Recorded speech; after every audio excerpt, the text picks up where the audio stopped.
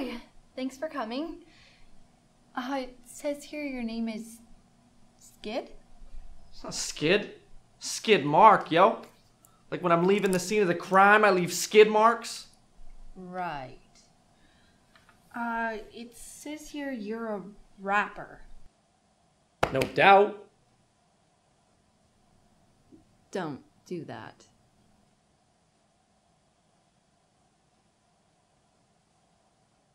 My name is Linley Subryan, and I'm the co-director of Curse of the Death Punch.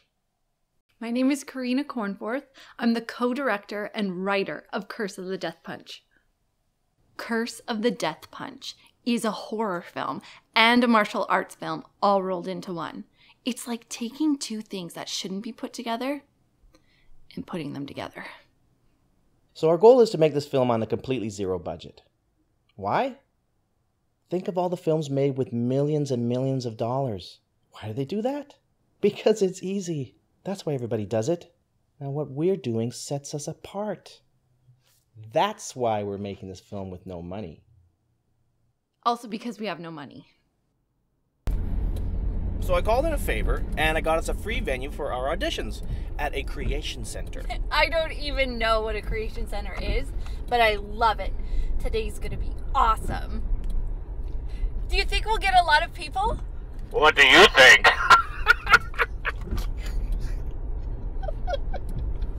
Casting is the best part of a production.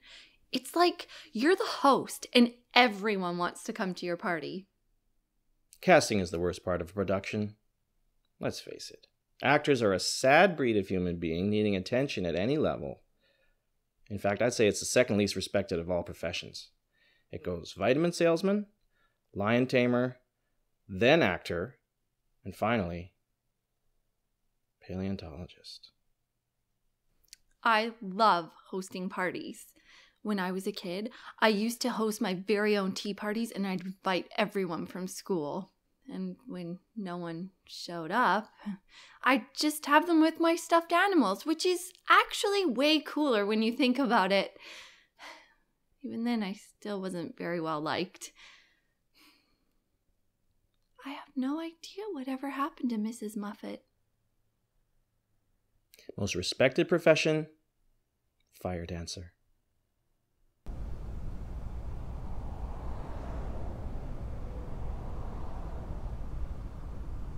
Creation Center.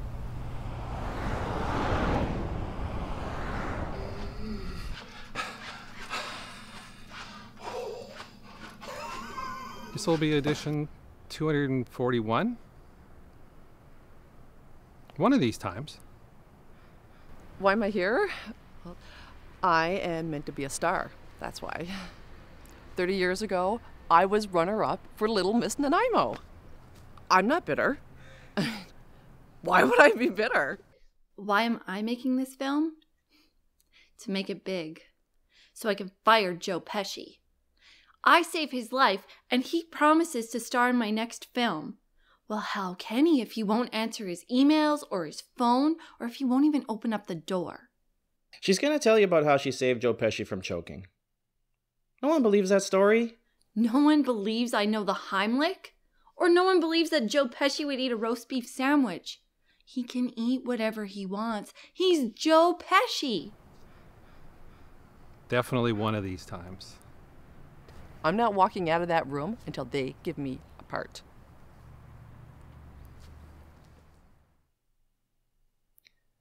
I don't really know why I want to make this film.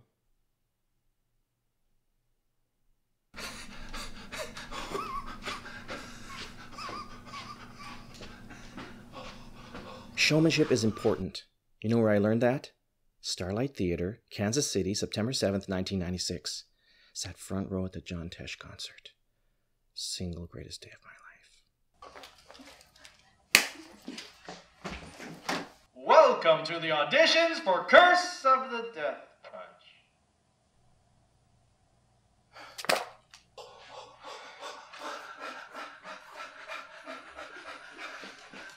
Oh, God! Okay.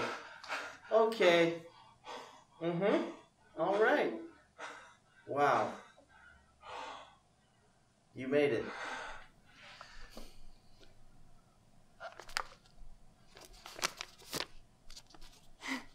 We are looking for 5 special actors today to fill 5 special roles we have available.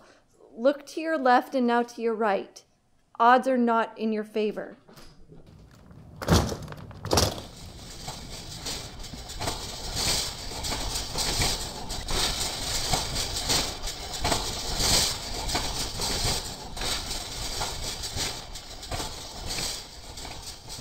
As long as I'm alive, Zoltan, you and your zombie army will never get past these gates.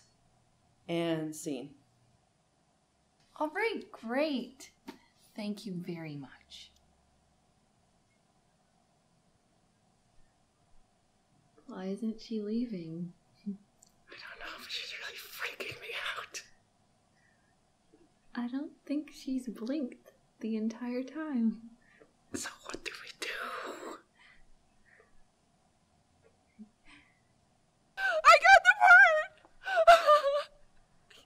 You better step off, Zoltan, or I'll be making you all horizontal up in this piece. Pop, pop, pop! You know what I'm saying? How'd I do? Darren, I know this is not you. I know you are under the spell of the Dark Witch.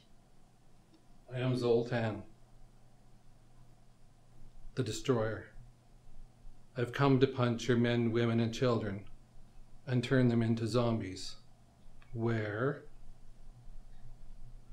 they will serve under me as I take over the world. Because I am Zoltan, the Destroyer.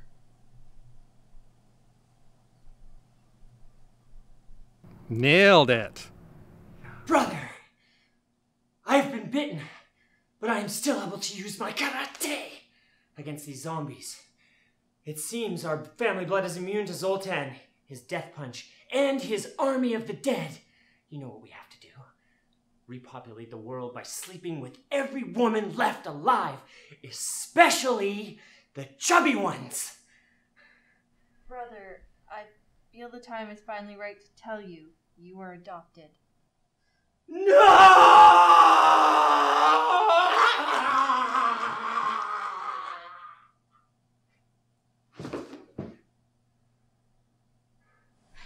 So what do we do? We can't cast any of them. Well, they're all still here. And they're looking at us. We told them we were going to make a decision today. We turn off the lights, they'll think we're not here and then eventually go away. Oh, they're not Jehovah's Witnesses. Maybe some of them are, we don't know that. Okay, here's what we do. I stay here, you go out there and tell them that none of them are any good and they should never act again. What? Why me? This was your stupid idea. You're the one that did it in freaking cremation center. You probably scared most of the people off. Hey, at least I found a place. What did you do? You ordered us a bunch of food with money we don't even have. There's no reason why we can't be a good host. And for your information, I didn't order the food. I found it in the freezer, right next to the ovens. I cooked it in.